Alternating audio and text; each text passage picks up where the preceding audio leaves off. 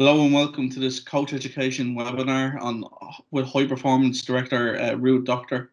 Ruud, thanks for joining us. I suppose to just get started, what is your role entail of High Performance Director? Can you describe it for people? Yes, of course, Gareth. Thank you for having me.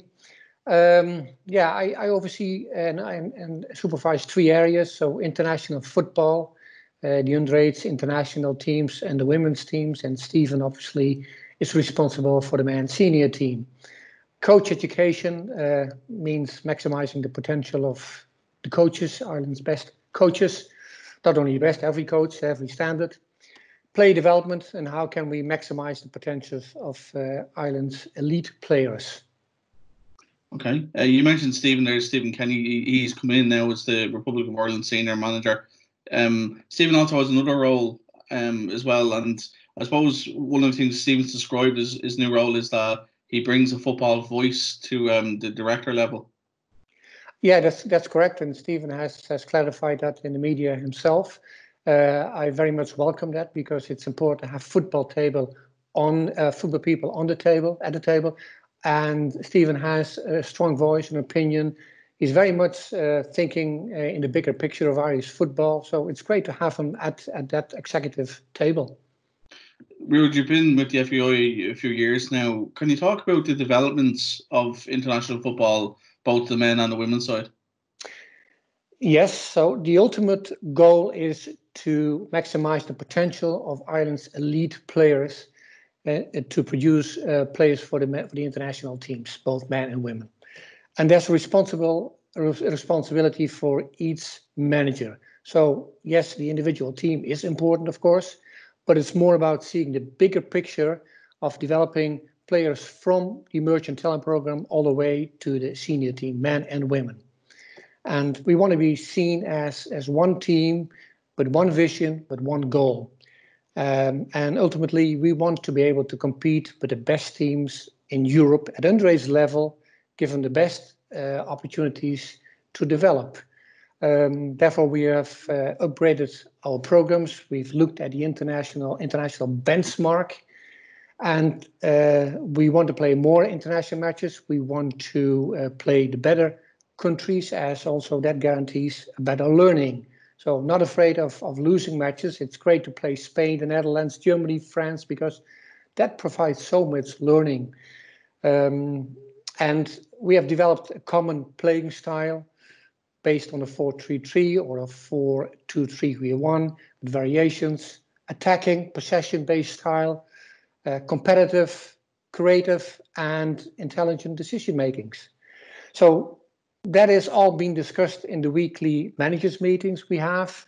The managers of the men meet weekly, and so do the managers of the women's teams. And we discuss the teams. Each manager presents on the matches they have played. We discuss the players. We discuss the developments at the elite level. The trends. We bring in foreign managers to discuss and share experience and knowledges. So it's all about play development. And I think at this time, and I'm talking now for the men's side, we can see the fruits of the work with some great results at under-8 level, as we all know, with the 17s and the 19s. But more importantly, we see so many young players coming through. And it's great to see what happens on that side.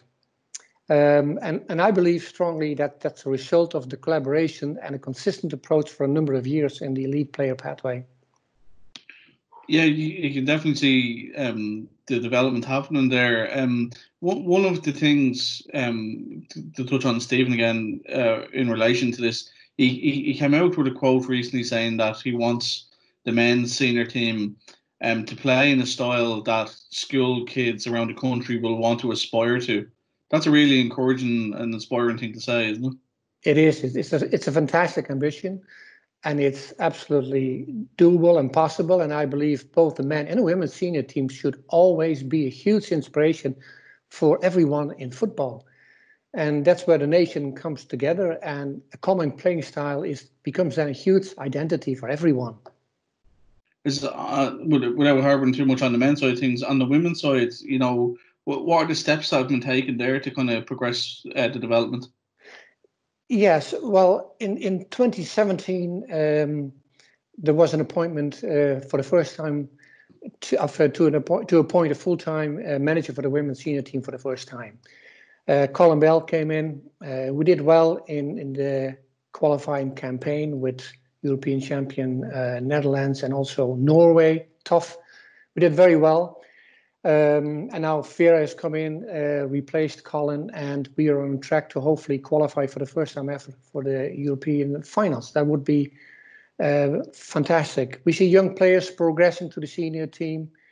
Our underage international teams that have consistently performed by reaching to the elite status in European football should not be underestimated.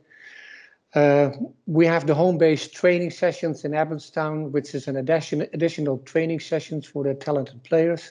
However, it's just once a month, and we encourage the players to have extra training sessions with boys, because the standard in Europe in the top leagues of women's football is training sessions between 4, 6, 7 a week. So we need ultimately to achieve that standard as well.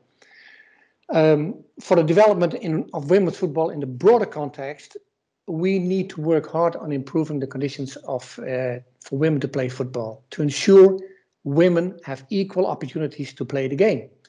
And therefore, we need to enhance the number of female players. So more players means also having more talented players, but also means we have more leagues, better leagues, more competitive leagues. And I think also mixed gender football would play a significant role in the development, because it provides so much opportunities and advantages for girls, but also for boys as well. And I think we need to focus on that really for the coming years. And as you know, it is also, I think, it clarifies the success of the Netherlands. Mixed gender football was already on the agenda since the 90s, and Vera would have played a significant role in that. She was actually the driver of that. And I think having that structures in place brought the Netherlands to where they are now. Then we need also to improve the elite player pathway. We have the women's under 17 now in place, very successful.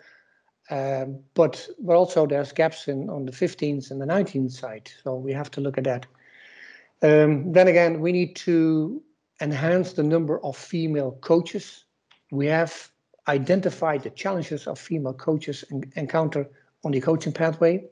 So one of the initiatives from that was to have a women's only UEFA B course.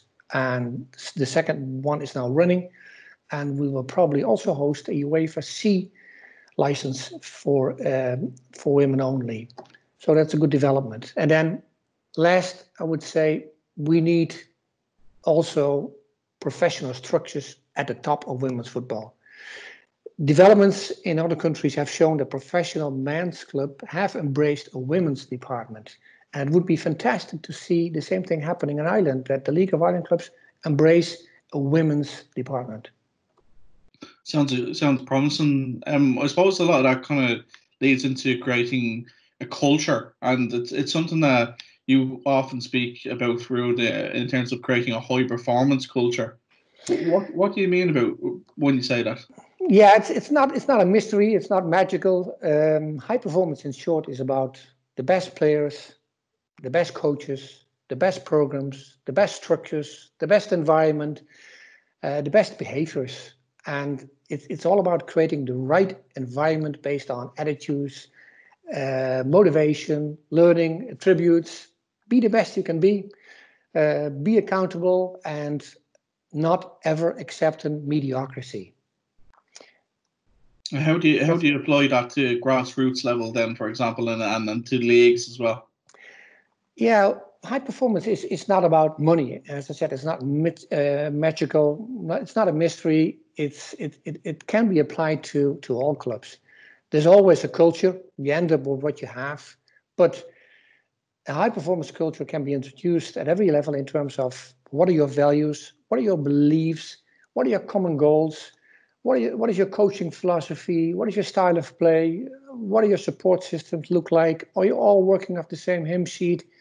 Is there one vision? Is there one team? So yes, it is not easy to implement, but if you focus on it, it can be done at every level. there's been a lot of work done at that grassroots level, hasn't there, in terms of the establishment of the Emerging Talent Program, the Girls Centre of Excellence as well, and the National Academy. Yeah, absolutely. And the emerging talent programs are very, very important. It's critical to player development in Ireland.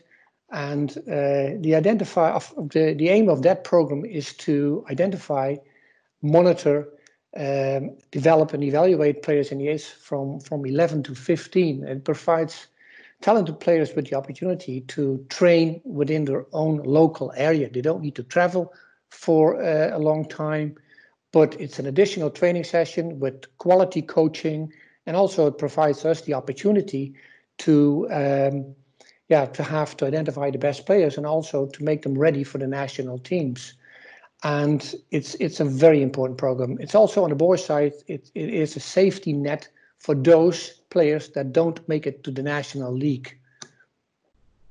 And I suppose part of that is that they're getting high quality coaching, and there's been a lot of changes in the coach education system in the last couple of years as well, hasn't there? Absolutely, and that's rightly so, because it needs to evolve every year. You need to raise the standards constantly, and the ultimate focus in coach education is to improve the quality of the coaches that work at the various level of the game, because coaches work with players, and better players means a better standard of football.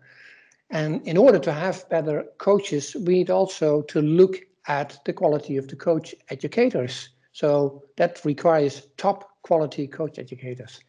And I'm very proud to see how the department has dramatically improved in the recent years under the leadership of Niall O'Regan and his staff. And there's a very dedicated and passionate staff. Our content is in line with UEFA modern principles and learning, and there's consistency, continuity in vision and delivery. And we are offering courses at every possible level. Not every country is allowed to do so from UEFA, because you have to meet the minimum criteria, requirements, and we are delivering free women's only UEFA B courses. We are delivering player education programs on the League of Ireland clubs for the 15s, 17s, 19s. Our pro license course has just been finished. Really, really good standard. I can say that because I have a good idea what's happening around Europe. And our next pro license has just started under the new COVID-19 restrictions, and we have found new ways of learning, with introducing an online e-learning platform. So looks all good. And you kind of alluded there. You have a bit of an inside track because you're part of the Jira panel. What is that, and what's your role in it? The Jira panel, which is named after the Czech player and coach Vaclav Jira, is a group of football and coach educators experts. And the main aim is to improve the quality of coach education in all UEFA member associations. And ultimately, of course, to develop better coaches, better players, and better quality of the game overall. And my role and the role of each Jira panel member is, we all have a supporting and advisory duty, and also role as evaluator to the members' associations to see if they all still meet the minimum requirements. So I would have 3-4 countries I would evaluate every 3 years. And also Ireland is evaluated, not by me, of course, and to see if we're all on track. So you're getting a good chance to look at what other federations do around Europe. Where would Ireland rank? I appreciate that you don't do it yourself, but where would we rank, and where would we compare to with other nations? Well, there's no ranking system in place, because all countries are different. It's hard to compare them all, because they are different in terms of size, they're different in terms of numbers of players, men, women. Infrastructures are different, so they face different experiences. But every 2 years, as I said, there's an evaluation by UEFA, and ours has always been extremely positive. And so that's an indication. And also I mentioned before, not all the countries are allowed to deliver all UEFA courses because you have to meet for each course the minimum requirements, and that's what we do. So I'm talking about minimum requirements for the content, for the coach educators, the hours, the facilities, etc. Just to rewind a little bit back to kind of grassroots, a number of years ago, you helped launch the player development plan. How has that gone? It seems to be quite a success since it's been implemented around the country, and like how does it actually affect younger players as well? The plan is all about play development and players enjoying football. And the plan is for girls and boys. And we must ensure, as adults working in football, that all players have the opportunity to play the game, to learn the game, and to enjoy the game, and to develop to their maximum potential. Sounds more easy than it is. And the foundation of the plan is based on two principles, and two very important principles. And the first one is a common, uniform, player-centered philosophy for underage football, which is based on enjoyment and skill development, whilst reducing the emphasis on winning. And I explain that later. The second one would be a uniform and age-specific playing model, based on continuity and consistency. A gradual build-up from 4v4 to 5v5 to 7v7, 9-a-side, and then to 11v11, the full game. That's basically the foundation of that. And I suppose the foundation is really important, isn't it? Because this is the start of the building block of the development of younger players. Yes, there is now clarity and uniformity, consistency in the leagues. But first and foremost, the individual player has been put into the center of the development. And each player should now always play in a safe and encouraging learning environment, which is so important that they feel free to express themselves. And we know from research that players who enjoy themselves are more motivated, they train harder, they work harder, they perform better, they have more confidence, and ultimately they stay longer in the game. And that's what we all want. However, that's unfortunately not always the case, as winning has become so important. And winning is the aim of the game, don't get me wrong. But whilst understanding that children are naturally competitive, we also must understand the difference between development versus simply winning matches. And winning at all costs inhibits play development, as there is too much pressure. And also from research, we know that in a high pressurized environment, about 80% of the statements during communication with players are negative. So 80% of the comments in that high pressurized environment are negative. And you can imagine this is extremely harmful to the development of children. And also we know from research that the biggest reasons the brain's creative power diminishes as it grows up appears to be that adults constantly judge, criticize, and disapprove of children. And this is pretty serious because this can cause emotional blockage. And when this happens, a child can no longer use its potential. It will lead to a sense of failure and frustration. Children have the right to make mistakes, and it's only then when they really learn. So what's the role of the coach in that process? Is absolutely essential. It is a specialized skill to work with young people. So I'm glad that now in our coaching pathway, we have specific courses for that. And coaches are not just coaches, they are actually a facilitator, a teacher, an educator, and a role model. In the broader sense, broader context, you might say everyone that works with children is a teacher, full stop. And that brings different responsibilities to the table. You have to understand the various age categories. So the characteristics of a 10-year-old, 12, 14, 16, 18 are completely different. The task of the coach is to facilitate the players, to help them to play, learn, and enjoy the game. That's difficult enough, believe me. So players need coaches with a positive mindset who are able to provide that safe learning environment. Players need to have the freedom of expressing themselves, as I said before, but also coaches need to be able to motivate players, to build that self-confidence. Let them make their own decision. Constantly dictating and instructing is undermining play development. It's been a couple of years now since the player development plan was first introduced. There are plans to kind of evaluate it and see how it's going and what maybe needs to be upgraded. Yeah, well, coming back to the observations we've seen so far, there's definitely a more positive and comfortable, attractive environment for children to play the game in. We see a more relaxed atmosphere from all involved with non-trophy football and from 8 to 12. We see players are attempting to play through the thirds, and therefore they are getting more challenged in communicating with each other, with the opposition. They are challenged in taking better decisions and also to execute their decisions. We also see more positive coaching from the sideline, although that's an ongoing area of attention.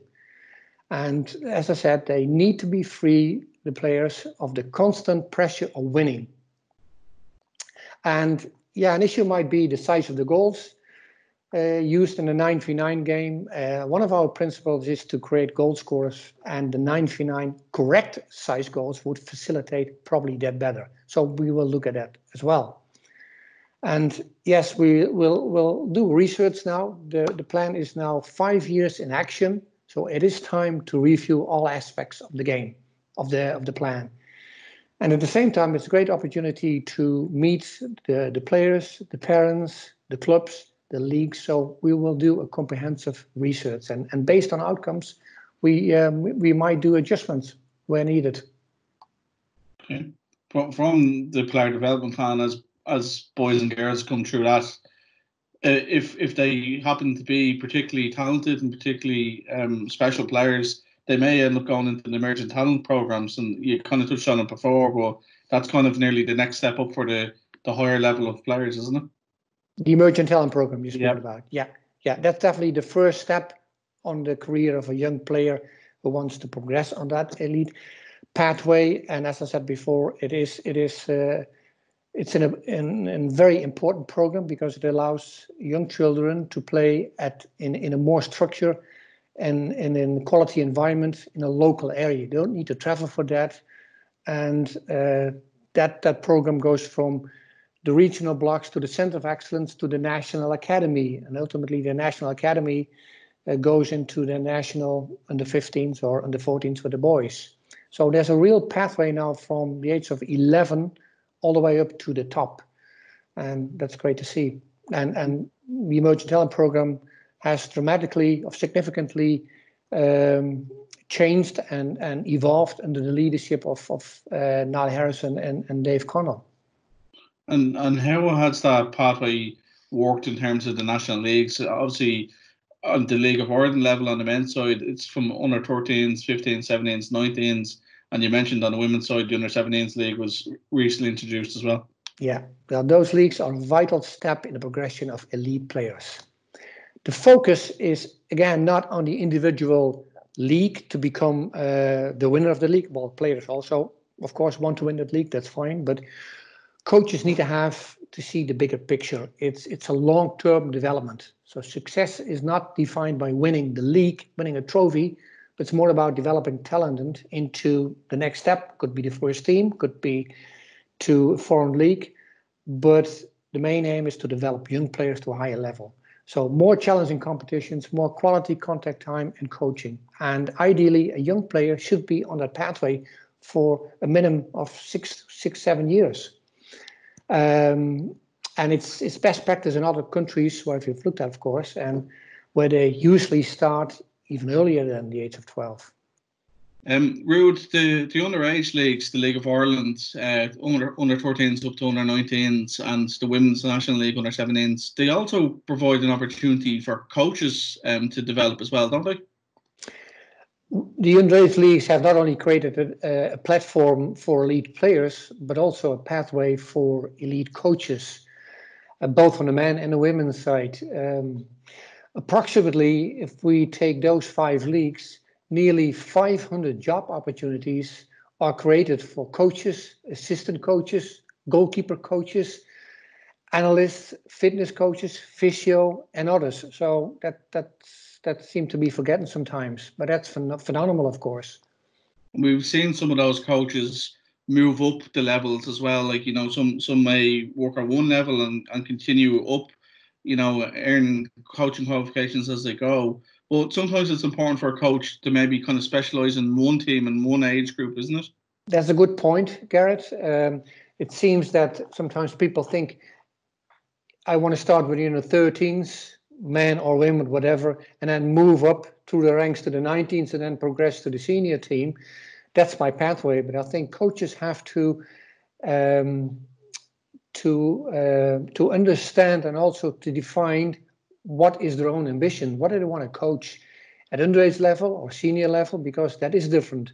And of course, you can progress from underage to the seniors, which is absolutely fine, of course. But also, I know many coaches who spend their lifetime working in underage level, either men or women, and they have become experts in an under 13 or 15 or 17, 18, whatever age groups, because it is very specialized, and you need time for that. It's not only just 1 year from the 13s and then 1 year 15s and move your way up. No.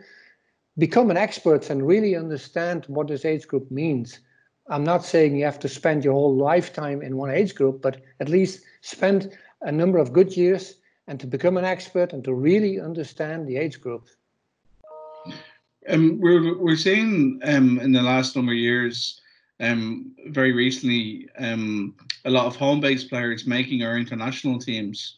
In your view, how do we keep progressing that in terms of player development of getting elite players through?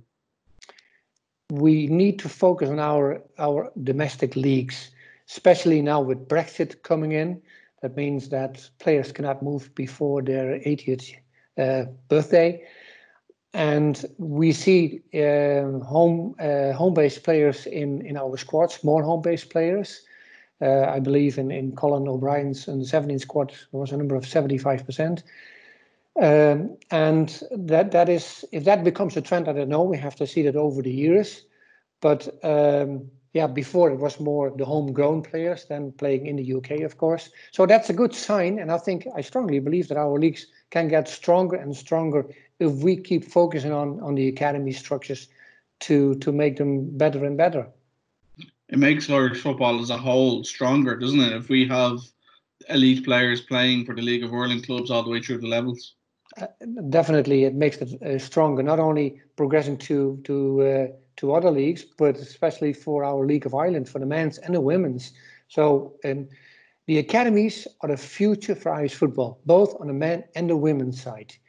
A good underage structures, a good academy that would develop strong players for the first team.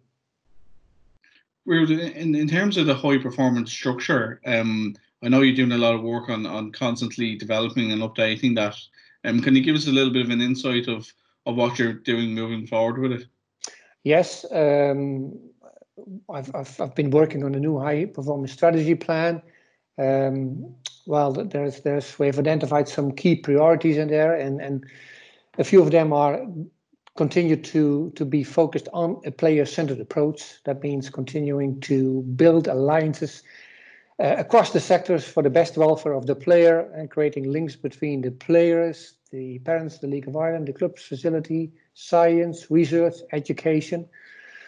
We want to create new performance structures to facilitate elite player development, build a team of high-performance experts. We want to further increase the coaching standards to expand the coach education department, implementing new UEFA courses. Want to invest in the best suitable people that can work in high performance and implement consistency and continuity with implementing a one team, one vision, one goal strategy across the organization. And I suppose for your own personal point of view, what would you like to see achieved within the next kind of 3 to 5 years within Irish football? To see a proud nation inspired by success of the men's and the women's senior team qualifying for the major tournaments. We see many young players progressing to the senior teams, both men and women. Hopefully we have the best structures on the men and the women's side in place. We have professional academies that players can stay, that they have a platform in Ireland, and obviously the best go somewhere else. And then also that hopefully all strands of Irish football are working, are collaborating to ensure football remains the biggest sport in Ireland. It seems to be a really exciting period for Irish football with all the stuff that you've touched on, with the structures from entry-level player development plan all the way through the elite player pathway, and as you say, aspirations for the men's and women's senior teams to qualify for tournaments. It's quite a positive period, isn't it? Absolutely, it is. And Ireland has a huge potential in football. And I think if we would maximize that potential, there's a great future ahead, no doubt. Ruud, that's brilliant. There's some really great stuff in there, and it's really encouraging to see the work that's being done, but also, as you outlined as well, the work that's coming down the road as well. Just thanks very much for joining us and providing the insight. And thanks very much to you for watching this webinar. I'd love to hear your feedback. You can leave some comments on social media, and make sure to subscribe to FEI TV on YouTube. Thanks very much. Thank you, Gareth.